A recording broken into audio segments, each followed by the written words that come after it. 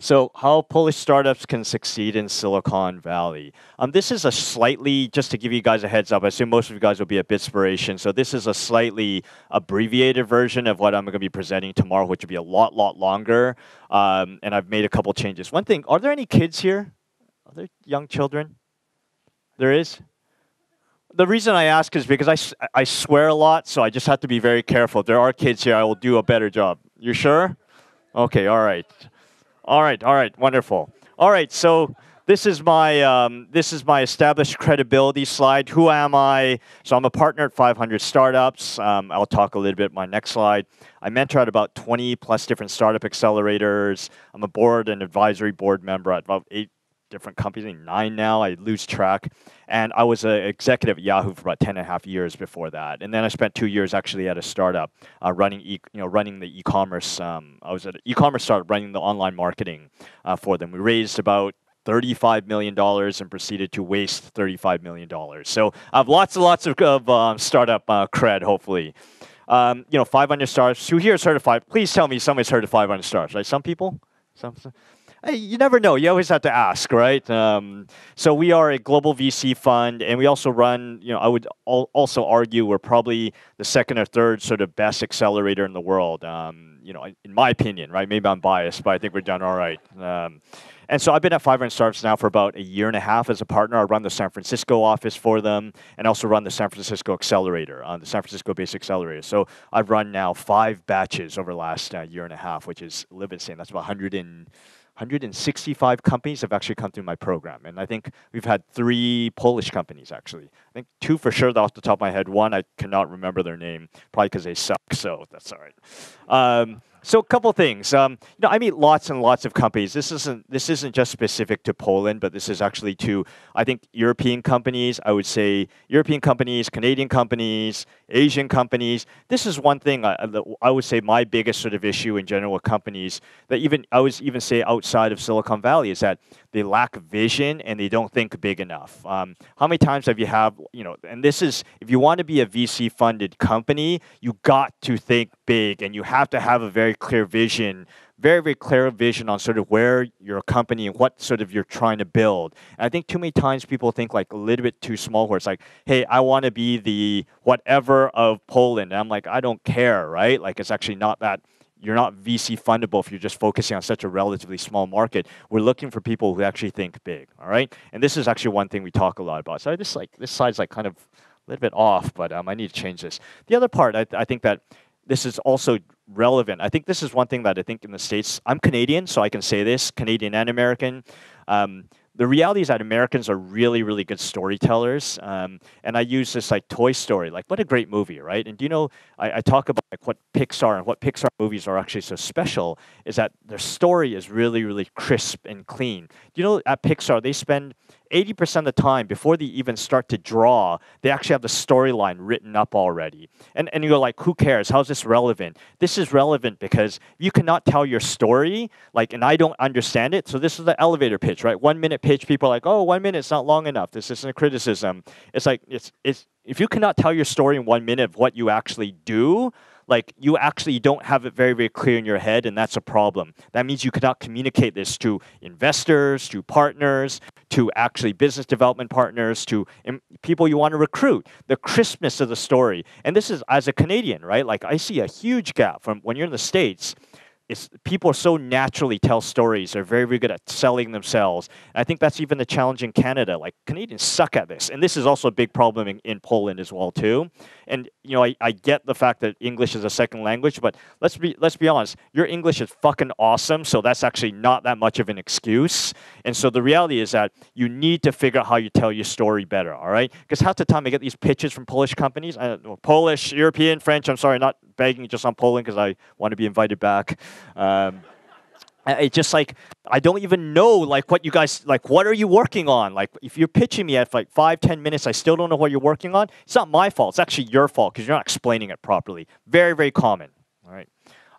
And so this is how I think about this. This is from Elon Musk, right? In Silicon Valley, it's just the Silicon Valley way of doing business. You either move very quickly and you work hard to improve your product technology, or you get destroyed by some other company. And the point about this, which leads to this, is it's about hustle, right? And there's this company I love, a Polish company, UXPin, Marcin, right? Like, he's a friend of mine. Like, this dude is a hustler. And I'd say this is less of an issue, I would say, in Central, oh, that's not true. Less of an issue in most of the Central Eastern European countries. Poles actually work very, very hard because you guys have gone through privation. This is actually why I hate a lot of Western European companies, like French companies and Spanish companies and even German companies, some state, and sort of Nordic companies. They're lazy as fuck. And that's actually one big problem, all right? They come to the Valley and they don't know how to hustle. They don't know how to network. This is actually incredibly important, right? What I loved about Martin at Marcin, or they call Marcin at UXPin, I mean, he spent like 9 months meeting and networking and talking every single person in the Valley. That's how we end up raising money, because the dude's a hustler, right? Where's the dude from? Where's Peter from Innovation Nest? Is he here?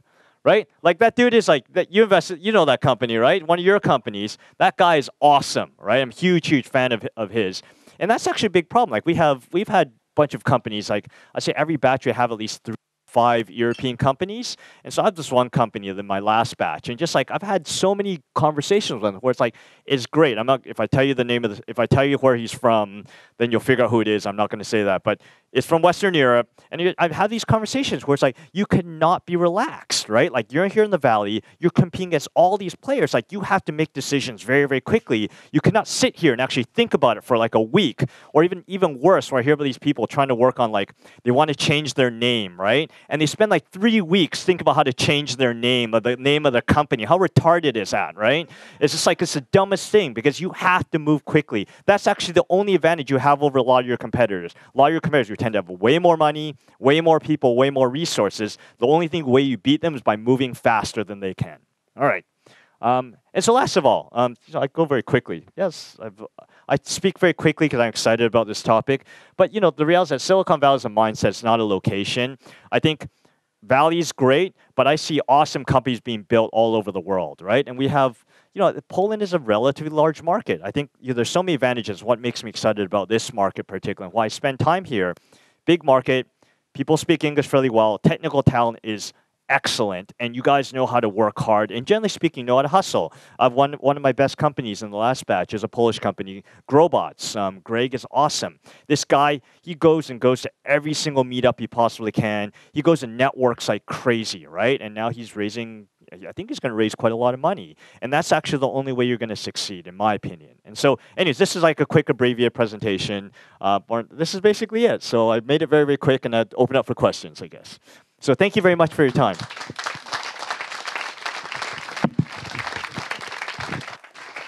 Any questions, raise your hand. I'll give you the mic. Okay, first question is about Growbots. Actually, Sure. What was so magical about them that you decided to accept their application? The team is really, really sharp. They have great experience in sort of AI and sales automation. And Greg is, like, that dude just... He's actually such a hustler. He's annoying, but like he's sort of like, there's that balance of annoying and just sort of hustling, and he's sort of borders on annoying, but he gets in front of people and he's aggressive. And that's you're selling a sales product, you got to be aggressive, right? So I think that's what I like about him. And the product's cool, and it works. He actually pitched last year on the same event. Is that right? Yep. Was he good? No. Yeah. No. Yeah, I kicked his ass. He kind of sucked in pitch prep. We spent a lot of time with him, so. Any other questions to Marvin? Anyone wants to get to 500 startups? No? Okay. So I've heard the criticism a lot about European companies that they're just moving too slow, and things are so much faster in the Valley. But don't you think that in the long run, sometimes being slow can pay off?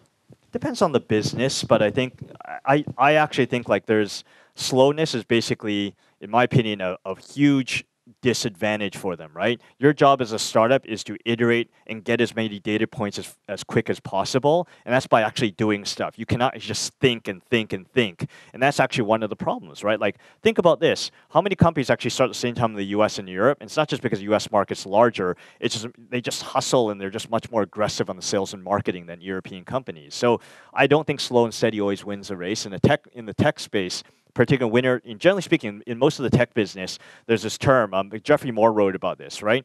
Where you have like the gorilla, the monkey, and the chimp, right? And what happens is, when you get a lot of, here's how it works. The gorilla typically takes 60 to 80% of the market, and then the chimp takes like 10%. Monkey takes like 10%, and then the chimp takes 5%. Everyone fights over the 5%. And so it depends on the business, right? I think in businesses, for example, that have like network effects, marketplace businesses, where it's winner take all, like you have to move very, very quickly. It's about getting the users and getting the users or getting the customers. In enterprise space, right? Like who's the biggest cloud business right now? It's actually Salesforce.com. Right? Because once you get all the clients, then it sort of becomes this virtual sort of cycle. And so generally speaking, I think it depends on the business, but speed is actually really important. That's the only advantage you have. Depends on the business, right? It depends.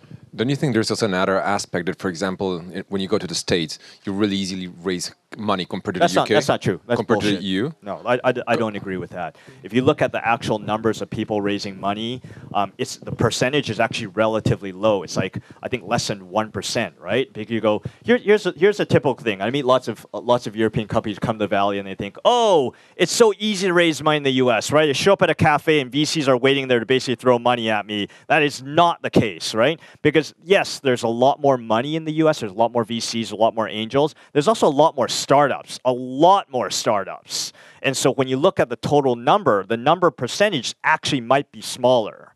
So that's my opinion, all right? It is really, really challenging. We're lucky. I say 80 to 90% of my companies in my batches actually raise money. But still, it's like that's 6 months, right? And this is what 500 Startups brand name. It's challenging. And even Y Combinator, which is awesome, I think only 20 to 30% of their companies actually raise money. I mean, they're a big batch, right? So understand, and the companies that do raise money raise a lot of money. So they have awesome, awesome companies there. My next question is about that you say that Silicon Valley is a state of mind, and now it's overcrowded. So there's a lot of startups. So where is the best copy of Silicon Valley right now when we should go? Sorry, dude, it's not Dubai. It's not Dubai. So here's my question. It depends, all right? My answer to you is it depends on what you're working on. So for example, if you're a fintech company, London is really interesting, right? I'd say London is probably the place to go, maybe New York. I think if you're, education, I don't know, education startups kind of suck. I don't know that space really well, so. I mean, there's Valley's decent. I think New York, there's actually quite a lot of interesting programs and stuff happening in New York. I've seen a bunch of stuff come out of Berlin as well as in London as well too. So I think it just depends. Fashion, it's London and Berlin. E-commerce is Berlin and LA. So it just depends. Fashion, media tech is probably LA as well as New York. If you're doing cybersecurity, it's Israel. It's really interesting. You're doing mobile-related stuff, it's probably Japan or Korea is pretty promising. So it just depends. Diagnostics. Yeah, no idea. Sorry, I have no idea. Ooh, don't throw it. Don't throw it. Somebody's gonna get hurt. Yeah, somebody's gonna get hurt. So from your experience, how much is the technical side important? So in the companies you mentor, how important is the hustling part regarding, compared to the technical one? Okay, but this is my bias, all right? So 500 Stars bias is sales and marketing. We think like, at the end of the day, I actually don't give a crap about what the product is. I assume it works. That's a basic thing, right? I assume the product is some quality and it works. The hard part is actually selling it. So like how many awesome companies have you seen? Or how many companies, not awesome companies, how many companies you've actually seen that have like better products than the leader, but they don't go anywhere, right? And I think my bias against sort of purely technical sort of founders and technical teams is that they tend to sort of have this like the feature creep where it's like, oh, one more feature and then my product's gonna be a huge success, right? That never happens. And so I would say, I think you need to have some basic level of technical sort of competence. I think that is important, but I don't think that's a critical factor. I think the sales and marketing is, and that's my bias, but I think the sales and marketing and 500 Stars bias is that it's way more important, right? Getting customers, that's way more important. You can figure out the product. I think Larry Ellison had this really amazing quote, and he's like, first you define a market, then you declare yourself the winner, then you raise money, then you basically build the product, right? Not saying that's the right thing to do, but he's pretty rich, so it seems to work for him. Yeah, so I have a pretty huge vision, so I'll just talk to you later. Nobody gets it by now, so I hope you will. Or maybe you're not communicating very well, or maybe it's dumb. I don't know. Yeah, that's why I'd like to get your feedback on that. Sure. Thanks. I'm pretty brutal, so bring tissues. Right. Silicon Valley is a state of mind. It's very hard to do this kind of startups, right? So do you like provide any kind of support for people so they don't burn out, or if they burn out, screw them, like let's do whatever.